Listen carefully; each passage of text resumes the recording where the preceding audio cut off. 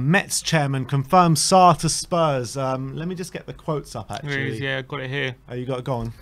He says, so Mets president Bernd Sering claims a deal worth more than £12 million has been agreed, with Sarr set to spend the season back on loan at the Liga club. He said, nothing is signed, but I have a verbal agreement with the president of Tottenham.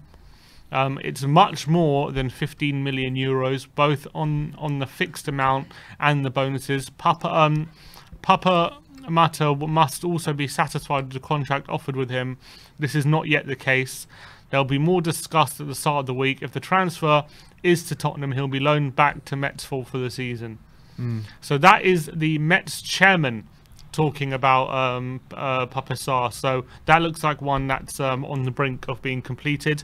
Looks like he's going to spend another season on loan at Mets, and he played on the weekend. Apparently had a fantastic game. Apparently He has a fantastic game every game. 18 years of age. So this guy clearly is one who's going to be a star of the future, in a position where central midfield is a real battler. And he could be our version of like an Indeed or a Kante or something like that. That's where he seems that kind of role, kind of absolute destroyer in the centre of the park. But also a player who apparently is not bad on the ball either. He's decent dribbling ability, and he's got a shot on him. Yeah, as well. A decent shot on him. So I'm quite excited about his potential rival. But obviously we're gonna have to wait a year now for him to come. But yeah, what they were saying is that the reason we stole a march on other teams no one else was kind of like willing to give him a loan back, and we were the only team willing to loan him back.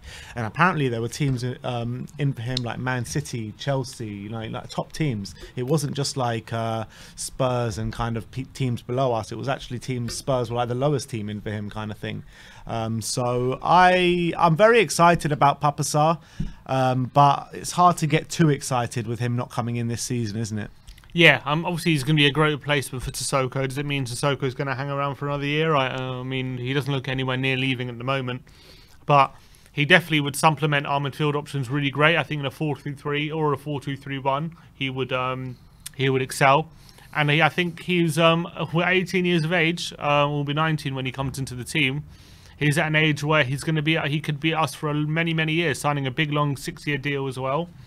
Sounds like it's not too bad of monetarily. I don't think it sounds too expensive. So everyone's raving about him over in Liga.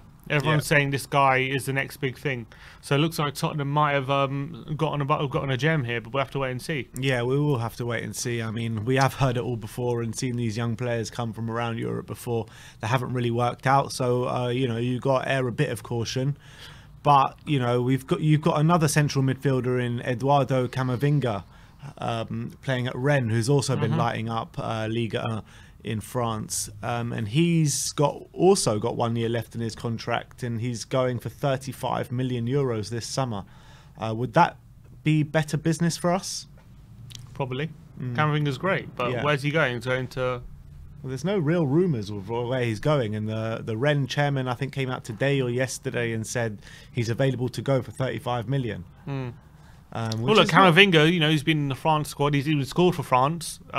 He's a bit more of a ball player than I believe than Sarr. I think Sarr's a bit more of a destroyer. Camavinga can do that defensive role, but he's much more about his passing range and stuff like that. He's much more of a controller. Don't we need that more with Skip and Højbjerg in the squad? Yeah, but if one of them gets injured. Yeah, well, to be honest, we need both. It's a bit because when Skip and Højbjerg have that solidity. If one of them gets injured, we're also a bit screwed. But also, in centre midfield, we have Lo Celso and Dele.